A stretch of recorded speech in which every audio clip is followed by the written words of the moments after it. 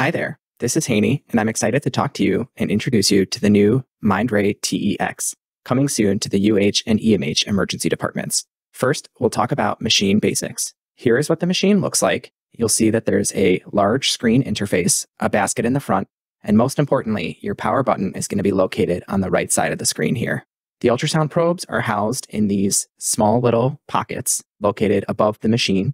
You'll notice there's a linear, phased array, and a curvilinear probe attached here. Just be mindful when putting the probes in that it is fully seated in the pocket so that it does not drop on the floor. You'll also see this one here is quite deeper. This is for the endocavitary probe. Next, we'll talk about adjusting the machine height.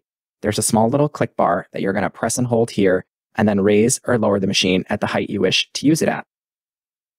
One cool feature is that this machine also can be used in either the vertical or horizontal landscape. So to switch it from one to the other, you're going to simply just rotate the screen. To charge the machine, there's this retractable cord on the back of the machine. Pull it, and to get rid of the cord, you're going to do a gentle pull and it'll tuck back in. Please make sure that you charge the machine by plugging it into the wall whenever you're done using it to ensure that it's fully charged for the next user. We'll now talk about entering in patient information. On the bottom left side of the screen, you'll see this patient button here. Start by clicking that, and that'll pull up the worksheet. Really important is the patient's medical record number is going to go under this patient ID field. Click the X to delete the information that's in there, and then enter in the patient's MRN. Scrolling down, you'll see a few different options here, but your HealthLink ID is going to go under the operating user here. And if you're the one performing the scan, this is where your information will go in. The attending or the supervising user will go under the referring physician button here. And then when you're done, you're going to click done and say, yes, you wish to change the patient information. Now on this screen, you'll see the patient's MRN is at the top of the screen here, and the operator's HealthLink ID is also listed at the top of the screen here. So super important, the information that's needed to save the exam and to get credit for the exam is the patient's MRN, which goes under the patient ID field, your Citrix ID, which goes under the operator field, and the supervising physician's, which goes under the referring physician field. Pay attention to where the operator and the referring physician fields are, because depending on the exam that you're doing, they may move to different locations on the worksheet. We'll now talk about depth, gain, and how to scan. So here is the home screen. So to switch between probes, you're going to click this probe button here. To save a still image, you're going to click this little camera icon. To save a video clip, you're going to press this camcorder button here. To adjust the gain, you have the gain on the far right upper corner. And to adjust the depth, it's a little bit grayed out here, but depth will be right beneath the gain button here. To take any measurements, you'll see the measure button at the top left. So here is again, Miko demonstrating how to save a clip. He presses the camcorder, and you'll see that this icon turned blue, and it's set to save a 6-second clip.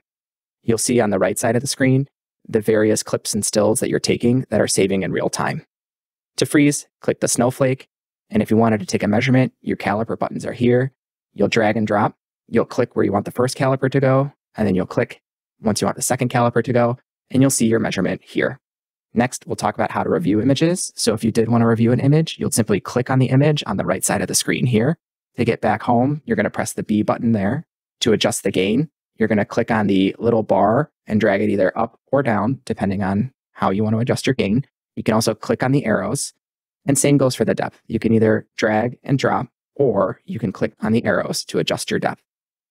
Now we'll talk about iTouch. This is an auto gain feature. So to turn it on, you're going to press it once. To turn it off, you're going to press and hold, and that will essentially adjust your gain as you're scanning. To annotate, you're going to click annotate at the top right of the screen. There are some pre-populated things here, but to open up the keyboard, click that keyboard icon, and then label the image however you want. Now we'll talk about color. To turn on color Doppler, you're going to click this color button here. You can adjust the size of the gate by dragging and dropping over a corner, and you can move the gate around by dragging your finger and moving the box around the screen. Now we'll talk about zooming. You can pinch in to zoom in on the structure, and you can pinch out to zoom out of the structure. We'll talk about M mode. M mode is this button on the far right corner here. Press it once, it gives you a line. Press the M again to activate the M mode. To enter full screen, simply swipe down.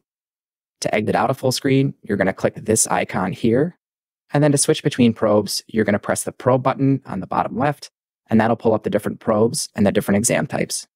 Once you select an exam type, Click it once, and then give it a second, and it'll switch over for you. Now we'll talk about ending the exam. So after you're done scanning, you're going to press End Exam here. You'll say, yes, you want to end the current exam. And then to review the exam, or to see that it is pushed to QPath, you can click on this iStation button down here. This will pull up all of the exams that are currently on the machine. You're going to widen out this storage complete icon here, and it'll say sending to PACS completed once the exam has been pushed to QPath. While the machine says sending to PACS completed, it's important to note that it's not actually sending the image to the patient's PACS. It's sending to QPath. So you still have to enter in QPath E and push the image itself to PACS if you want it to go into the patient chart. Last, to clean the machine, the approved wipes are located on the back of the machine. This can be used on all of the probes as well as the screen. Very important, don't use bleach on the screen as it can lead to damage. That's all we have. For any questions, reach out to Haney or Sarah, and happy scanning.